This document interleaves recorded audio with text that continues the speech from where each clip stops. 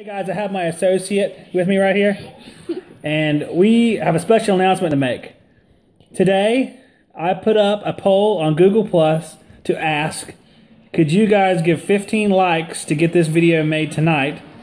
And you did it. And my associate here would like to say a little something about that. Lee Crouch, congratulations for the big win of number 15. And now on to the video. Good job, Lee.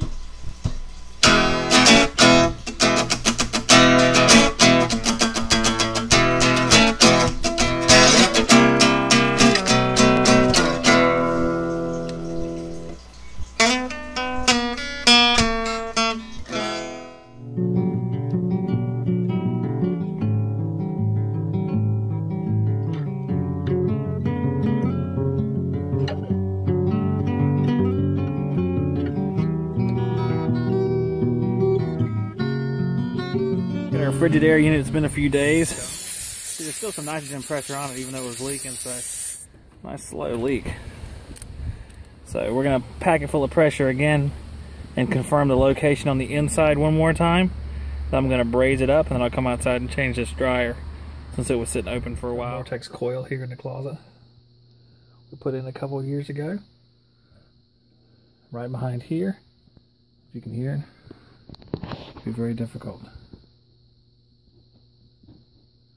I don't know where the microphone is on here. It's kind of blurry. I'm not sure if you can hear that or not. Alright guys, I kind of wiped it off with a cloth because there was some of the bubble residue still where I was bubbling it the other day. And kind of scrubbed it with a piece of sandpaper. I'm going to braze all the way around it. And the one next to it a little bit probably too.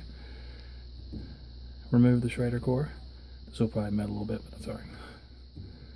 So we're going to braze it. I bleed for my money, day in and day out. I try to give you the things you deserve. We are now adding some nitrogen to the system. It takes a little bit of listening to hear what's going on. Looks like we might be adding nitrogen on this bottle. But I'm gonna pump what I got in this one and go get another one. It's gonna take a little bit of listening to make sure we don't have a leak because it's very slow. Guys, I cut my old dryer out. I have my new dryer in right there. About to braze it up.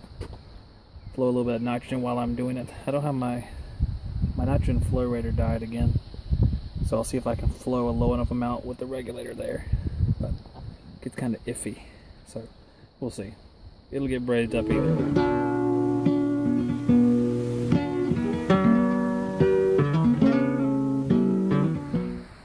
Adding refrigerant, our R422d. We had a 10-pound R22 charge, so we'll probably go with about 8 or 9 pounds, and then we'll finish it off with the unit running. Just started our system up. You see where our subcooling's coming up a little bit. Our split's really nice. Probably have low airflow too because it's a manufactured home. Suction pressure's a little low. Head pressure's a little bit low. I gave it a 10 to 12 SEER head pressure target, but it might be a 13 SEER unit. I am not quite positive, but it could be.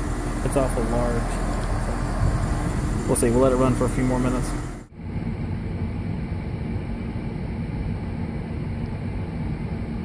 Alright guys, I'm about to leave the old evaporator fixing job. Change shirts because I'm going to a ball game now.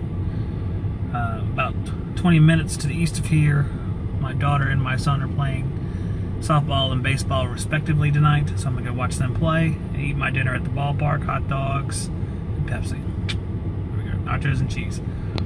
We got our subcooling up a little bit, not really as high as I'd like it, and the superheat stayed a little bit lower than I'd like it. I like it, you know, 7-8 degrees on both superheat and subcooling, somewhere in there, but we didn't really get there. We're a little bit below that, which is okay. It's just gonna be a little bit colder coming back. I didn't want to wrench the TXV shut any farther than it already was because it would drop the suction pressure and it could cause the coil to freeze up at what would have been a normal working temperature inside, so we didn't want that. And I didn't want to put any more refrigerant into the machine because we already had 12 pounds of refrigerant, and I felt like we were, you know, pushing the envelope of how much refrigerant we should put in the machine.